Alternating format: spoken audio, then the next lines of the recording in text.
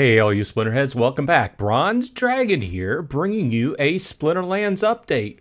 Yes, that's right, a Splinterlands update. It's been a minute. I haven't had a whole lot of news, or I haven't seen a whole lot of news coming out of the team. I do know that they're working on a lot of various things. We're getting down towards the end of the year, the new player experience is high on their priority list. We all know that. But before we get into that, first of all, I want to say, hey, thanks for checking out the video. If you've been with me for a while, appreciate it. If you're new to the channel, if you were just surfing around looking for collectible card games on YouTube, welcome. Thanks for dropping by. I appreciate it. I'd appreciate a like and subscribe on the video. Everybody that comes by and spends their time with me, I appreciate the value of your time. So with that said, one of the big questions and topics of conversation lately has been free to play. The team, I think a lot of people agree that if to move the game forward and make it more tasty for people to try out, interesting for people to try out, there's got to be a free-to-play mode. And going hand in hand with that is the topic of the company also working on the mobile app. Okay, so obviously a lot of these changes they're making are devised to work hand in hand with each other to complement each other. So so there hasn't been a lot of news lately. But if you're new to the game, this is a collectible card game. It's what is called an auto battler. So unlike games like Magic the Gathering, where you pick out your cards and then you have to strategize as far as playing one per round, in this case, there's a lot of different strategies, but it works a little bit differently. You pick out your cards due to a set circumstances during each card round. Okay, they tell you how many mana you can use. They can tell you what splinters or what colors you can use. They can tell you what's ruled out, and it basically makes every hand a little bit different, or a lot different. And then you click go, you select your cards, click go, and let it auto battle. It's also on the Hive blockchain, which don't let that scare you away, because as I'm about to talk about, there is a free-to-play mode, and they are improving it.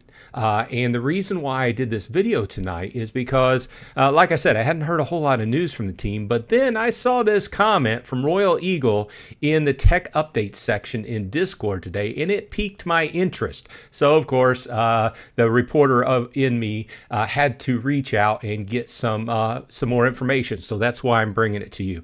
First of all, if you want to try out Splinterlands, if you're new to it, use my referral code in the show notes. I would appreciate it. And if you have any questions, leave them down below, and if I can answer them, I'll answer them. We also have our weekly live stream on Saturdays at 11:30 Eastern time, and a lot of people usually show. I mean, we usually have 25 to 50 people there from all around the world, so it's usually a lively discussion. We usually talk about Splinterlands, we talk about Atlas Earth, we talk about a lot of different blockchain games, whatever's top of mind as far as gaming goes. But you can also stop by there, and a lot of people would be willing to help you out if you have any questions and you're relatively new to the game.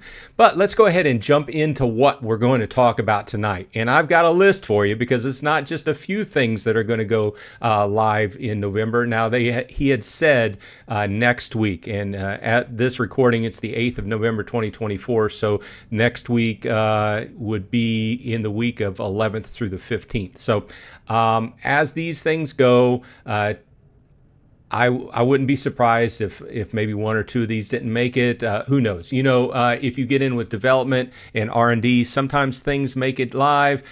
Maybe 75% of it makes it live, and the rest come in afterwards. Who knows? But this is a good list that we can look at as of things they're working on that are going to be in the game live relatively soon.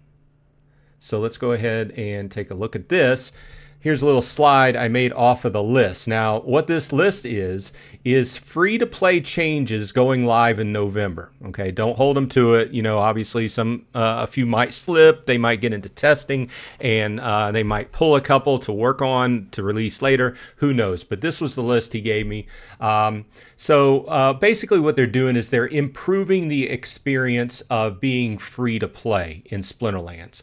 The experience up to this point has been largely around blockchain gaming, which means, you know, buy your cryptocurrency, invest in the cards, invest in the game, and you get a return, etc. So basically what they're doing is one of the chief hurdles, in my view, of bringing more players into the game that are more Web 2 or standard gamers is kind of that whole hurdle of cryptocurrency and the learning curve that goes with it. So in this essence, what they're doing is they're taking that away and they are making it free to play. So you can jump in and play the game free and see if you like it before you start buying cards or investing in it or something like that. And there's really no need to get into the cryptocurrency part, because on some of these, the crypto is handled behind the scenes by the game, but the player doesn't have to worry about it. So let's go ahead and jump into it. The first thing is buy cards. The free-to-play player can now buy cards.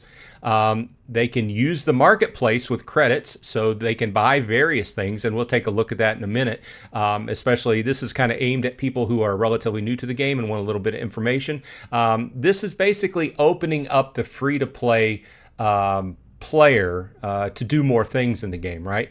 They're going to be not only able to use the market, they're going to be able to use the in-game shop. They're going to be able to combine cards, and combining cards levels your cards up to make them stronger, among other things. They're going to allow free-to-play players to buy and open packs.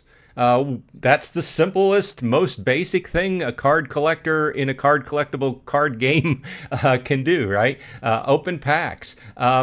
And kind of on the mechanical side of it, or what do I want to say? The admin side of it, allow you to change your username, because oftentimes these one of the chief things when you can created a Splinterlands account before this, and we're not free to play, it would create a Hive account for you, and you'd have to create a name. Well, right up front, as you start the game out, it gives you some random name that's like Acolyte 1234, something like this. Well, now free-to-play players can change that name. Lower lower the competition. This is what I get for drinking a scotch before we're doing a video. Older modern cards as ghosts. So this is basically they're trying to balance out how hard it is to play as a free-to-play player, give you access to different cards, and a ghost card is a card that you don't own necessarily, but you can use in the game. You're not going to earn off of it, but you can use it to play, and oftentimes a lot of players will play with these cards to see if they like them, see if they synergize with some of their experience and their how they play, because everybody plays a little bit differently before they go and buy them. So basically this is just a statement saying that they're going to try to make it not so hard to play, but still have a competitive nature to the game, just not so hard that it's going to, be loss. You know what I mean? So, and if any more details come out on this, we can talk about in a future video. Now, players can send some assets to free-to-play. So if you come in the game and you're playing free-to-play, then a player that is a standard blockchain player can send you something. Of course, not everything. They say some assets, so we'll wait and see what can be sent, but at least you can send things back and forth. Hey, one of the best things I can see in this list is they allow free-to-play players to join guilds, because joining a guild is one of the best things you can do when you're a new player, because you can get in on the next thing, which is participate in guild brawls, which will help you build up your deck, by competing in guild brawls, which is a weekly competition, guild versus guild. And also allow free-to-play players to unlock and lock cards. This is two things where unlock cards are soulbound cards, which you would win and earn off of playing the game. allows you to pay and unlock those cards, which allows those cards to be traded with other players or rented out or sold for profit. And on the lock side, you generally use the lock feature on cards that you don't want anything to happen to. You want those to stay in your account. You don't want them to be traded, anything like that, sold off. And it has some other security aspects to it, but allows a free-to-play player to use that as well, or those two things. Also, now the last two are things that free-to-play players cannot do.